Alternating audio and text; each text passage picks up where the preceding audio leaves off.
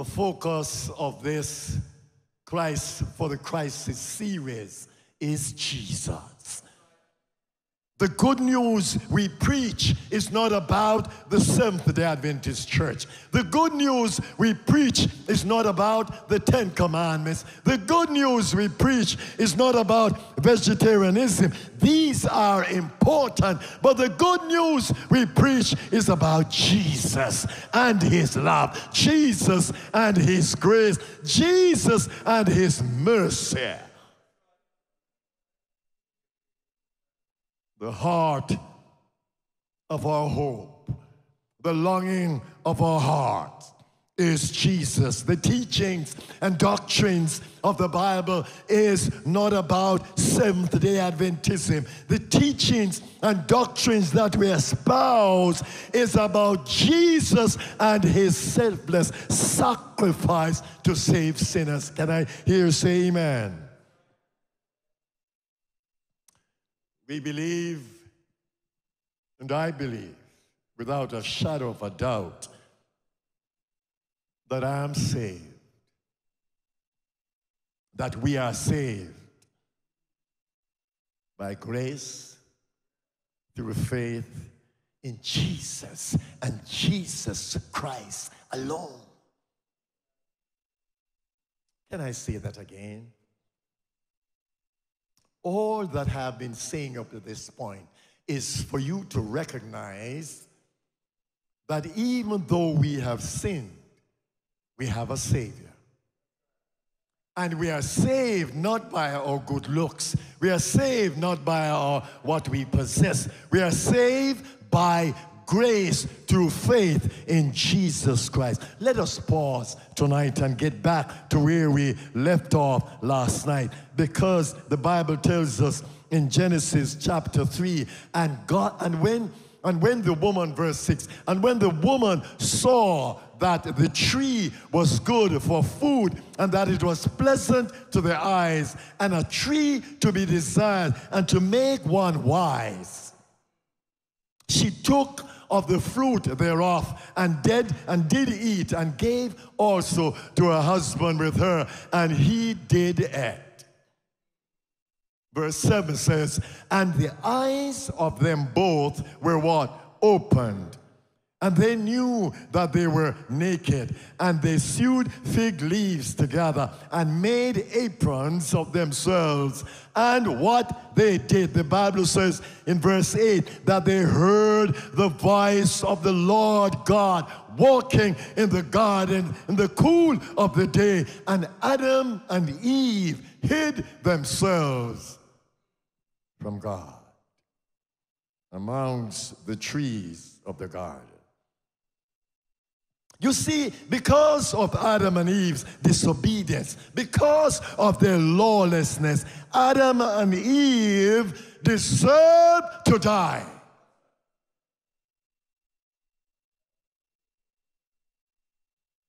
And all of us, Adam's children, deserve to die also.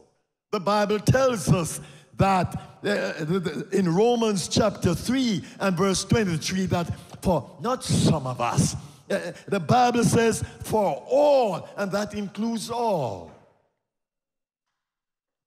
For all have sinned and fall short of the glory of God. We are sinners. We are sinners because we are children of Adam and Eve. And as a result of that, we have inherited sinful tendencies. You don't have to sin to do sinful acts to be a sinner. You're a sinner by birth.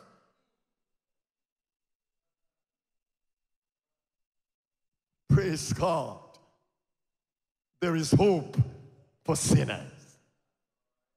Praise God, there is hope for a sinner like me, because Paul in Romans chapter 6 says that for although the wages of sin is death, hallelujah, the gift of God is eternal life through a church. The Bible says that the gift of God is eternal life through Jesus Christ our Lord. Can I hear you say amen? When Adam and Eve sinned, they should have died. When Adam and Eve sinned and when sin entered into the world, Adam and Eve should have died. And I'm not too sure, my brother. I'm not too sure. I'm not able to fathom the magnitude and the depth of God's mercy. Oh, depth of mercy. I cannot fathom. I must tell you, I love my wife. I love my sons.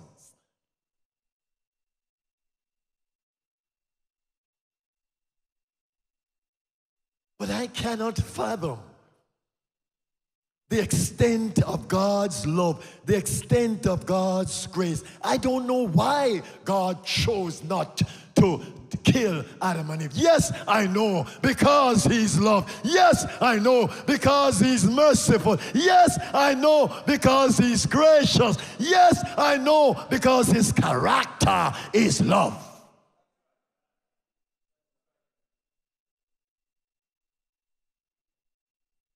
God took the initiative. And inspiration tells us that before the foundation of the world, God, the triune God, decided that if man would sin, because man was created with the choice to choose to follow God or to choose to disobey God, God in his wisdom decided that if man would sin, that he would make a way to rescue man from sin. Nothing catches God by surprise.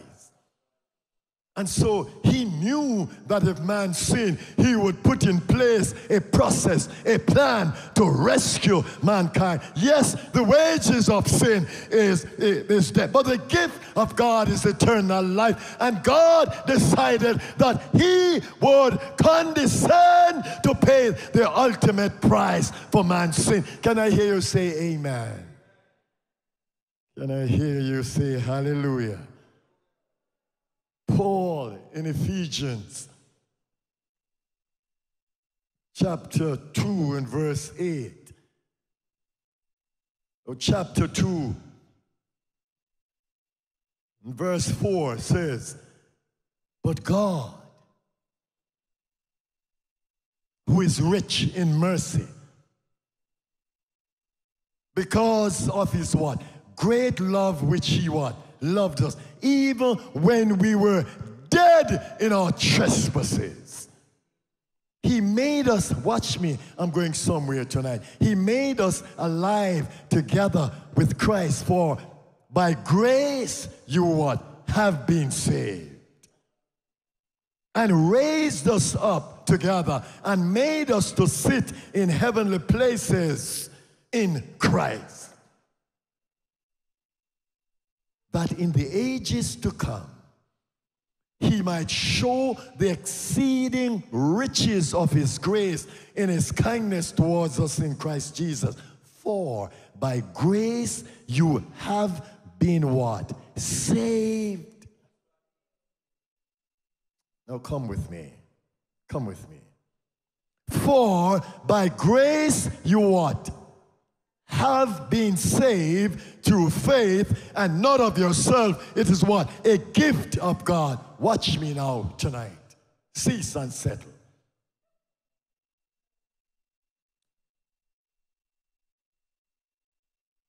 I need your help, language teachers. The expression that the action of saving is not something future. The expression have been saved is a perfect action. Am I correct? It tells me, based on the language, Pastor Barnaby, that the action of saving when Paul wrote, the action of saving was already completed. Can I hear you say amen? Woo. For by grace you have been saved, not will be saved or might be saved. For by grace you have been saved. It is the gift of God.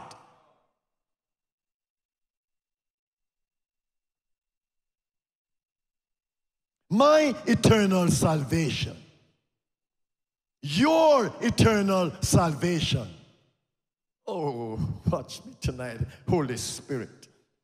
I'm not here tonight questioning whether or not I will be saved. I'm not here tonight wondering whether or not I will be saved. I have already received the gift of eternal life through Jesus Christ. There is no Jesus, there is no salvation. If there is no Jesus, there is no future. But yes, there is Jesus. The Bible tells us that he came, that he lived, that he died, that he rose, and that he is interceding on our behalf tonight in glory beside his Father.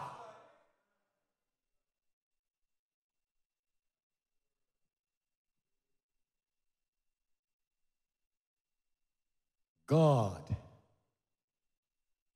has already acted on your behalf. Salvation is an act of God. Jesus. Sin is an act of Satan. Sin started with Satan. Righteousness started with God. And Satan stepped out into God's perfect domain, and sin developed in him, and Satan came here to earth, tempted Adam and Eve, and they disobeyed God. They transgressed God's law and deserved to die. But God, who is rich in mercy, God, who is the embodiment of grace, God, who is the embodiment of love, decided that he would die so that man could live. That is grace.